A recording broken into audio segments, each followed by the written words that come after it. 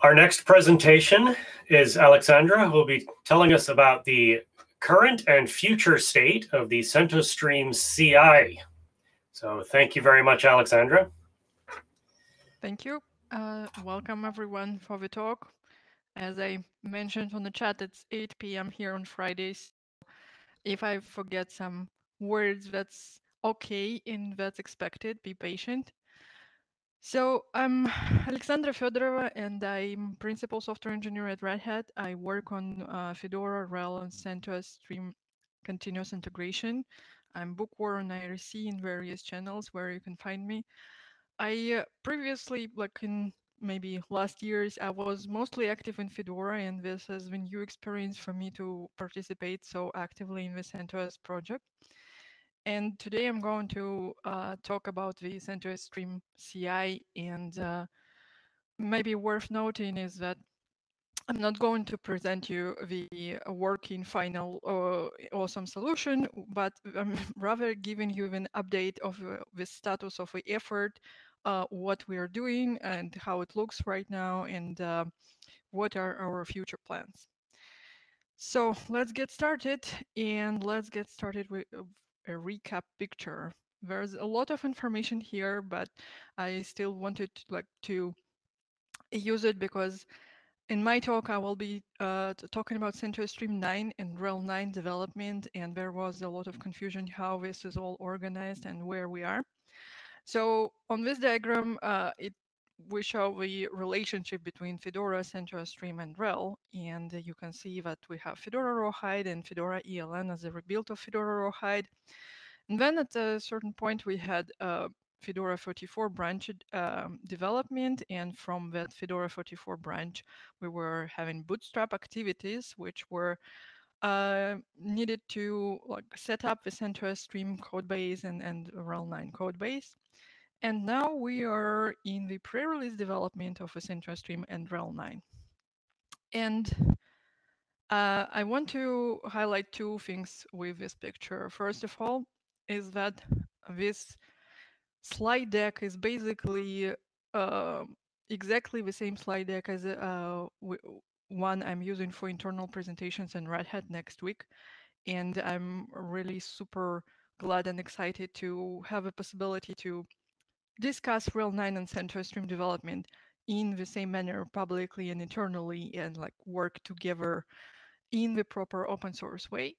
And the second part is just looking at this picture, I want to really point out that the concept of pre-release development for CentOS is something very new, and maybe not all CentOS users or CentOS community members have fully internalized this thing and just realized how different we are with the CentOS Stream 9.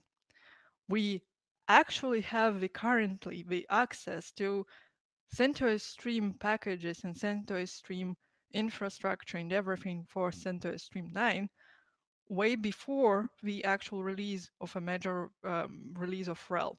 So we already working and developing the CentOS Stream packages, even though the major release of RHEL is planned for later phases. So it means that, of course, the CentOS Stream 9 state is not fully stabilized and fully ready to be used yet. We still expect ABI changes, some configuration changes, and some broken compatibility changes. But the feature which we are setting right now is something which we will be setting for years to come. So today we will be actually talking about just one tiny bit of this picture, which is that little gray arrow between CentOS Stream 9 and RHEL 9. And for the rest of the talk, I'm just going to try to explain what this gray arrow actually means and why it is slightly misleading to have it as a one-directional arrow. I should probably have a note here, something like this on that picture. So let's take a look in it. First of all, let's remind ourselves how do we work on the Linux distribution? There are a lot of similarities with application development when you do a Linux distribution, but there's also some differences. And the unit of work in the Linux distribution is a package. And Linux distribution can have, CentOS Stream 9, I think, have up to 3,000 packages right now. And these packages each have its own sources and its own Git repository with the source code, but we are developing these packages kind of independently, not completely, but more or less. And we treat our development flow, the contribution flow to CentOS Stream, we consider the unit of work to be a package update. So in very simple terms, the update, the contribution to CentOS Stream looks like this. We merge code of it into a dist-git repository of a component into the sources. We build a package out of these sources in our build system, which is stream.koji. Then we test this package in our gate, where we verify that necessary requirements are satisfied, and then we publish this package to our repository, to our ISO, to our images, and so on. Of course, our life would be too simple if it would be just this picture. So this is the actual pipeline of the CentOS Stream contribution, or RHEL contribution, which is currently the same. And let me maybe go through it step by step. So first of all, we have sources. Sources is our dist-git repo of the sources of the RPM package. We have RPM spec there, tarball with original data and patches and so on. Now we have a merge request coming to the sources repository, and we have set of checks for the merge request, which supposed to verify the merge request before we decide if we can merge this update in the sources repository. Once we merge the update, we build it, and it appears in the gate tag in our Koji build system. So the package gets tagged as C9 as gate. Then packages which are labeled with the gate tag are subject to the CI gating procedure. So whenever there is a package in the gate tag, we trigger a CI and gating for these packages. For that package specifically, individually, we run a set of tests, and then if the tests are passing, we tag this package from the gate tag into the candidate tag. Then we have additional verification step, which works exactly the same like CI gating, but it's another step because the content of the checks which we run during this step can be different. So in CI gating, we mostly run automated tests, generic tests, things which are easy to run on through the automation and services. An additional verification might be something, this is not very strictly defined. It can differ between different components, different maintainers, and this can work in various ways. Sometimes this step is not needed. Sometimes it also contains asking like a friend to test this package on some hardware lab which need to be accessed and so on. And then after the additional verification, the package lands in the pending tag, so it gets tagged into the pending tag in Koji. And this is where this pending tag, it is our main source of packages, which we consider good enough packages. And these packages are then used in the build route. So new packages will be building on top of this content. And these packages also are used to build the repository, the images, the so-called CentOS Compose. Now, this is not exactly the final step because once we build the repository and images and the compose, we can apply additional testing, which is a CentOS QA testing, which can then verify that this state of snapshot of the repository and these images are good enough and can be published for consumers. But so the development pipeline on the package level looks like this. And yeah, feel free to add questions, and I hope I will have more time at the end to discuss this in more details. So let's cover the topic of merge requests first. So the merge requests are already available because the entire code base of CentOS Stream 9 is already available in the public GitLab repository. And every CentOS Stream 9 update is done by a merge request on the GitLab. Again, let's pause here for a moment and just realize and recognize how big of achievement this is, because even in Fedora, the pull request workflow, which we try to promote and accept for Fedora packages, is still like far from being adopted. But in CentOS Stream 9, every update to CentOS Stream comes through a merge request on GitLab and through public infrastructure and through the code review and test process. Also, anyone can create merge requests to the CentOS Stream. It doesn't require any special permissions. You can submit a change if you feel like this is a change or worth doing in CentOS Stream 9. But you need to be aware that only like RHEL developers can accept it, because contribution to CentOS Stream is the contribution to RHEL. There is no difference. And this is fully controlled by RHEL developers, the people who are going to maintain this contribution for the rest of its days. So it is generally better to initiate the conversation before you really work on the merge request for CentOS Stream and file a Bugzilla, take some comments from RHEL developers, and then create a merge request referencing this Bugzilla and so on.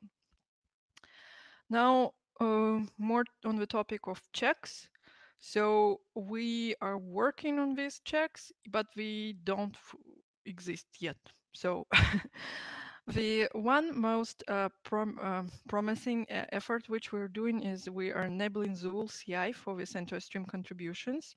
On slides you can find the link for the example where you can see these Zool jobs in action. So in that demo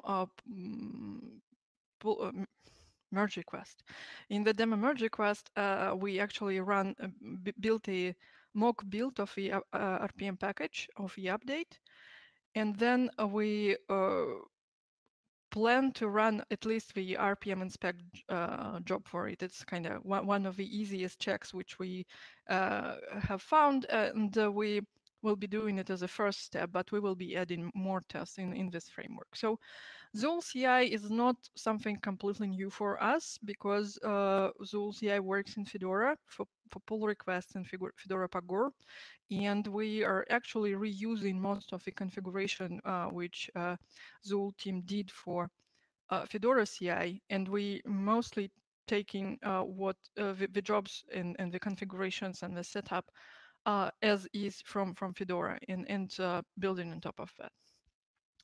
The second thing which we consider is the possibility to test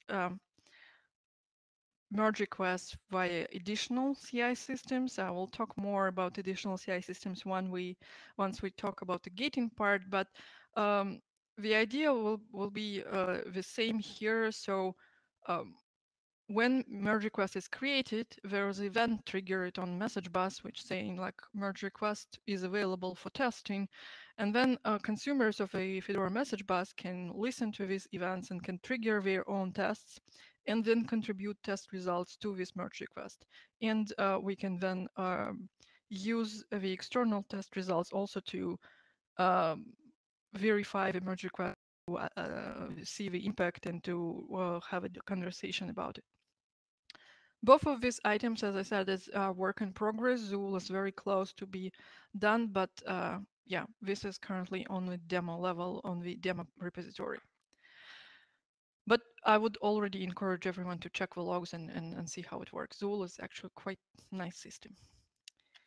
But let's now talk about the gating and part and the process which happens after we build the package. So on the pipeline diagram, I showed you the idea how it works. Let me maybe go back to it. So once the package is built, we tag it with a gate tag, and we pass it through the steps. This is how it works in RHEL. This is how it works in CentOS Stream. But in fact, it works in CentOS Stream and RHEL together and at the same time.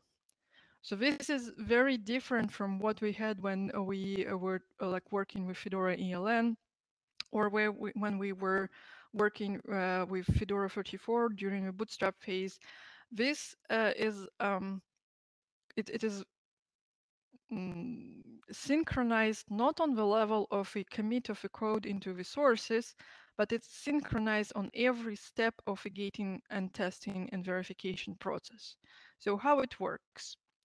RHEL developer merges the merge request into the repository and initiates the build of these sources for the CentOS stream.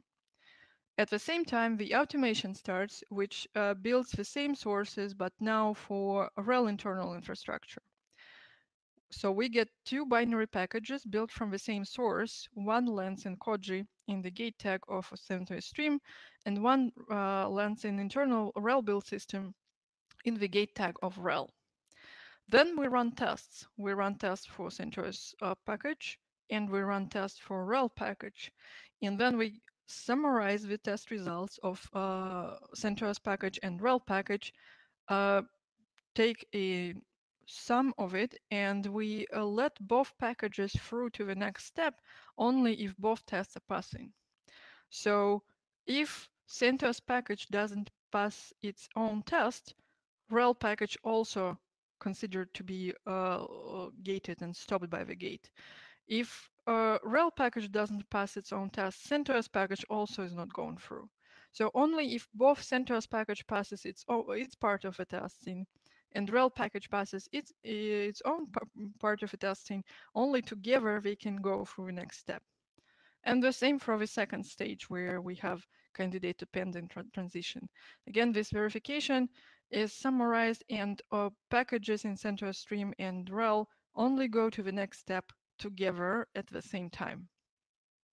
So this gives us the synchronization on the level of build, on the level of test, and it also synchronizes the build route for us. This is a new thing for CentOS again, because previously CentOS had to maintain rebuild packages long after they were built in RHEL, and retracking all like the order of builds of RHEL was almost impossible. So there was always a difference in the state of a build route, some sort of difference, and it was really hard to avoid it. But currently, with this setup for CentOS Stream, build route of CentOS Stream and build route of RHEL are actually synchronized at the same time, which give us much better alignment between the binary packages which we are getting through this process. Now, this is the plan. Let's see what works and what not. So what works? RHEL internal tests are already enabled, not all of them yet, because we're in pre-release development and we haven't fully stabilized the system. But RHEL tests are already running. CentOS Stream tests, CentOS Stream 9 packages are already gated on RHEL 9 test results. So in this process, the red part of the passing check is already acting, and it's already testing the CentOS Stream updates. Unfortunately, the CentOS part of this is not yet ready. We're working on this, but this requires some more time on setting up the gating infrastructure on the CentOS Stream side, which is new for us, and we are again copying most of the infrastructure and setup from Fedora, but it still needs some tweaking. So this is a work in progress. We are adding generic tests like the ones which we run in Fedora in the gate, which is installability, RPM inspect, and RPM deplint. And also the possibility to add additional CI systems in the CI gating step here on that diagram. So the first check which we are doing of the CentOS stream, you will be able to contribute external test results into the same CentOS check. And to explain a bit of a background how this works and how do we allow additional CI systems to operate on CI and gating, this is actually the concept of CI which we use in Fedora, which we use internally in RHEL, and which we are setting up for CentOS Stream. So it is a so-called event-driven CI. It's quite unusual approach to CI, to be honest, and this is a very interesting for me as a continuous integration engineer topic. And so our CI is driven by messaging and by message bus.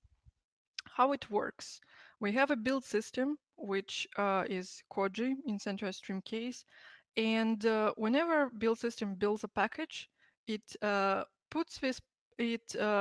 tags this package in a gate tag, and then it sends a message to Fedora message bus, which is a public messaging RabbitMQ something, and it sends a message that when you update, a new package appears in gate tag and it's ready for testing.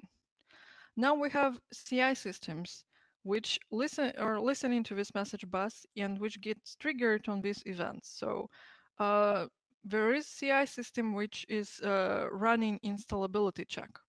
It gets triggered, it runs the installability check, and then it sends the result message of this installability check to the message bus back in Fedora message bus again. And this message is then aggregated in the database of the all test results. But one CI system can serve the installability test, the other CI system can serve the RPM deplink test, the third CI system can do whatever it is, and the fifth CI system, it may be you who is running the internal test suite somewhere on your own infrastructure in a closed space. We don't control that. But as long as you get triggered on the same event and you can send the test result in the same message bus, you can actually interact with the gating and you can participate in this distributed gating setup. Of course, there will be some requirements that this test result needs to be actionable somehow, right? So you cannot just post a label and say my test fails, deal with it, right? You need some logging, you need some agreement with package maintainer, how you're going to help debugging this test case and so on. But this is like technically this is possible, and then it is up to discussion with the package. It can be enabled on a per component, per package level. How the packager can deal with these test results and how you can help packager to navigate through this CI testing and to debug it, to understand the to decide whether this test result should be blocking of an update or not. But again, like if you maintain some specific, interesting, complex infrastructure, you don't have to open it to participate in testing of a CentOS stream. You can do the testing, but then you need to provide the logs and data, and you can contribute the test result to a message bus to become part of the CentOS Stream CI.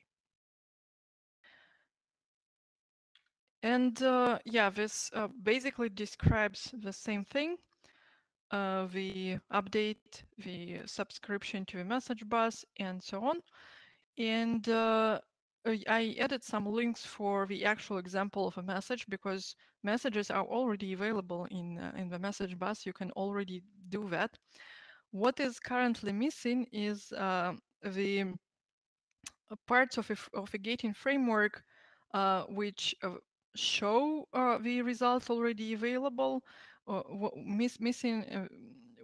missing the kind of aggregated data. If you're familiar with Fedora project, then bot here works as such when it shows the status of the current status of the package and in which tags it's tagged and which test it's waits for. So this system is being developed. We will be calling it CI dashboard for CentOS Stream, and it will show like the NVR, the package, and the test results for it, so you can interact with this. But the message bus is already there, messaging is already there. So if you want to start participating in and building your CI systems, you can already do that. We just need some more time to have a nice shiny page with all the test results back for everyone to see. And yeah, as I said many times, you can do exactly the same things in Fedora.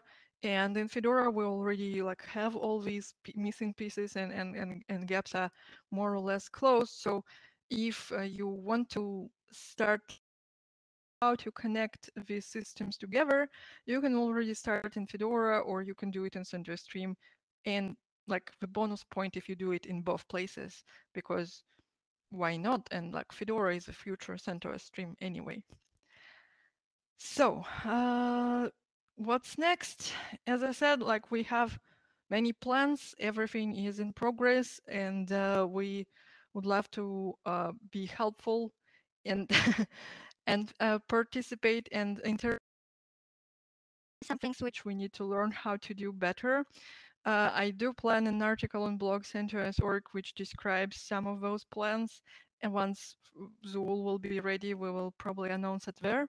The documentation and code for CI infrastructure, Zool, and jobs, and all the rest of it is going to be public under CI/CD namespace, under CentOS Stream, under Red Hat on GitLab.com.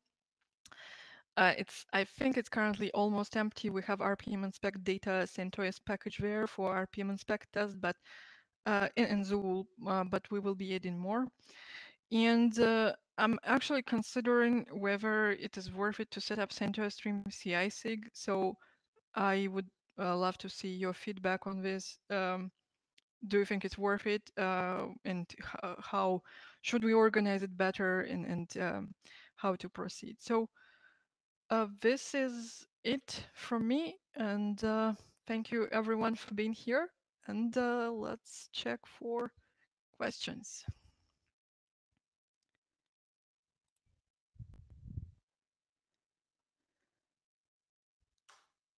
Okay, the question is about CI tests for all CentOS results. For all CentOS releases in the past were public.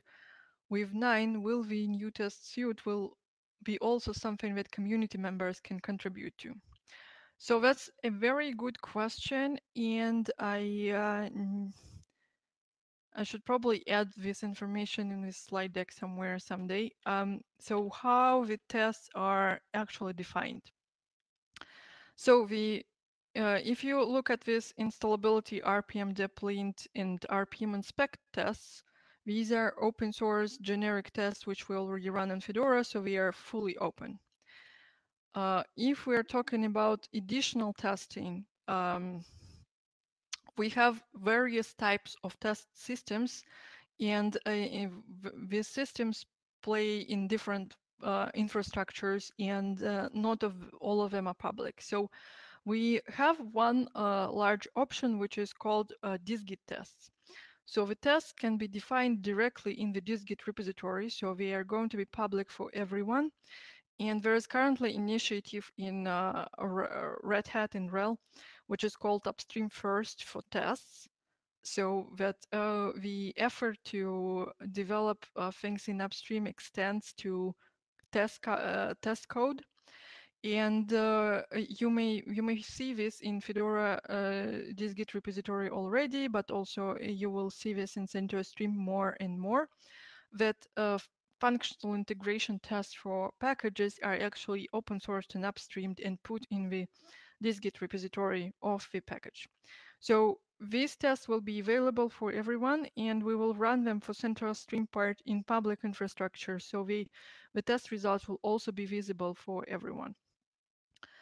There still could be some tests which we run on internal infrastructure which are not dealing with CentOS parts, and something which is not yet open sourced properly, something which is some manual testing or whatever. So there are some reasons why certain test suites still will be internal, but the results of them will still be gating for CentOS Stream. Now, your question actually about QA CI tests for all CentOS releases in the past, this is a different type of test because this is the CentOS QA part at the very end, which happens when we decide if the repository and the images should be published to the mirrors and delivered to the actual users. This part, I think it doesn't change. I actually haven't worked with this part myself, so I'm mostly focused on the package level testing. But from my understanding, this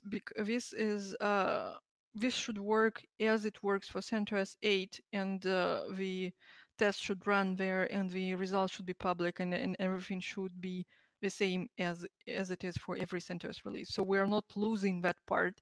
We're just adding a whole lot of new tests, which were partially internal, and we are adding this whole thing in the package level CI, but the post compose tests are still there, and they're not going anywhere.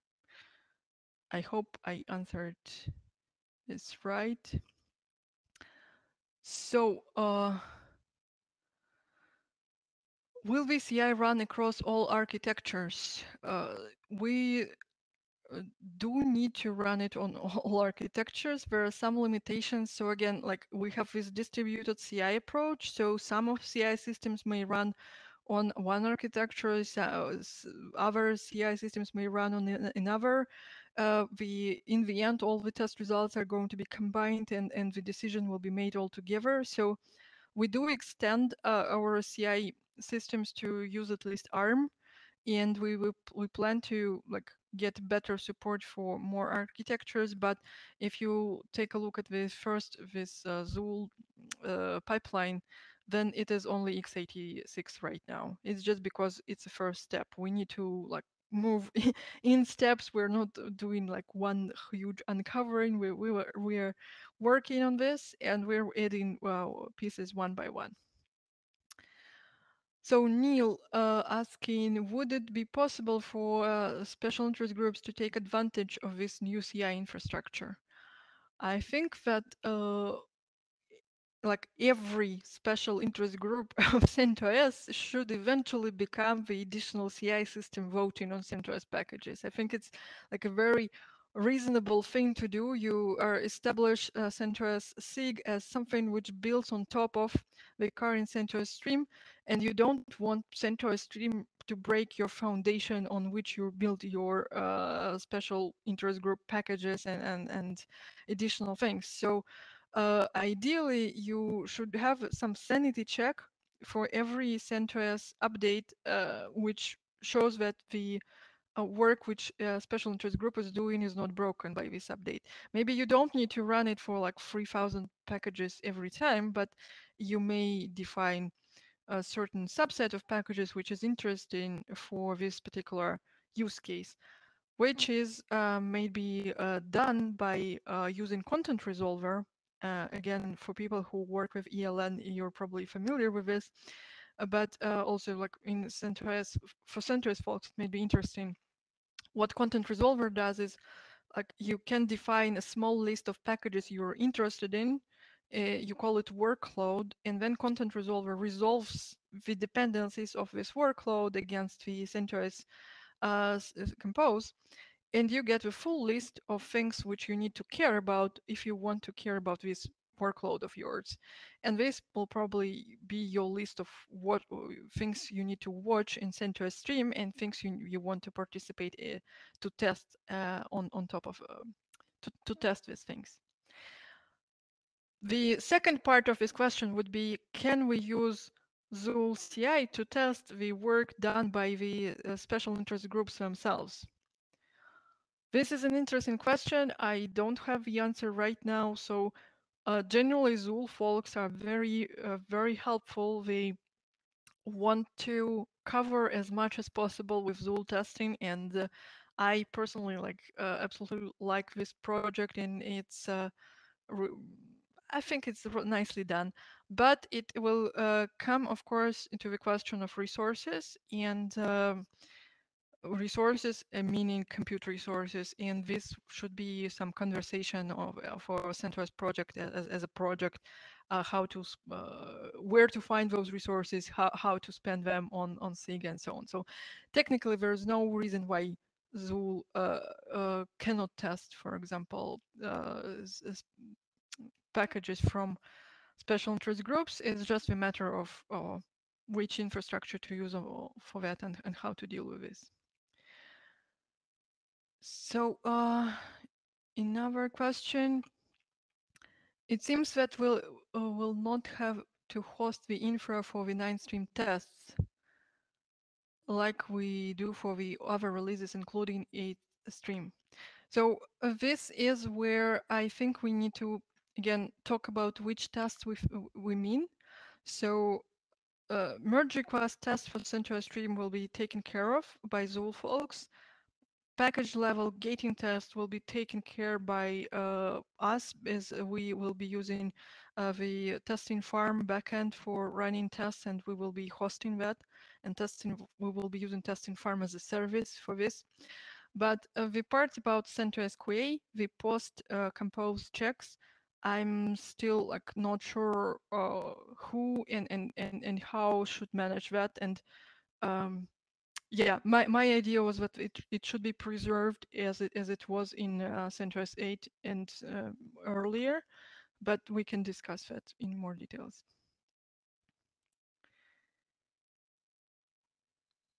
Okay, so any other questions, or we can just move to hallway track and continue there.